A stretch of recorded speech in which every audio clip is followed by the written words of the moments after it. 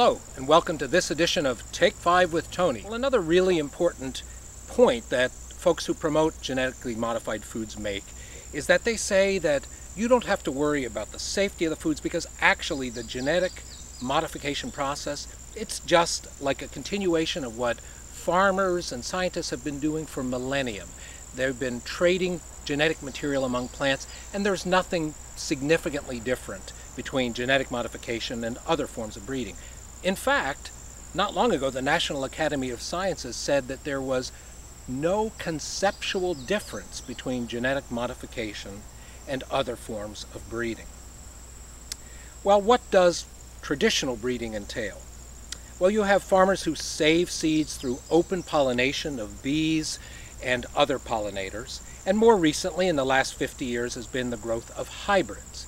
Now, hybrid is a little bit different from open pollination, but a hybrid still involves the reproductive parts of a plant. It still involves exchanging pollen between a male flower and a female flower, and in the case of a hybrid, it's done carefully to select for certain traits from one type of plant to another. Now, what about genetic engineering and genetically modified plants? Is that also about the same? Well, you'll hear proponents say that actually it's more precise and safer than traditional breeding methods like hybridization. And they'll talk about gene splicing. And when you hear gene splicing, you probably think of a very precise process of moving tissue from one species to another. Let's look at that. Watermelons are wonderfully sweet, but they only last a couple of weeks in storage. What if you wanted to get much longer storage and you found the trait in a potato that you wanted to take out of the potato, put into the watermelon, so you have a sweet watermelon that lasts months instead of a couple of weeks? Here's what we think genetic engineering is: a splice of tissue from the potato, isolating the gene, and a splice into the recipient, the watermelon, to receive that tissue. That's at least the notion we have of gene splicing and its precision. In truth, the process of entering genes from one species to another in genetic engineering is more like this. Put the tissue into the chamber, lock it up,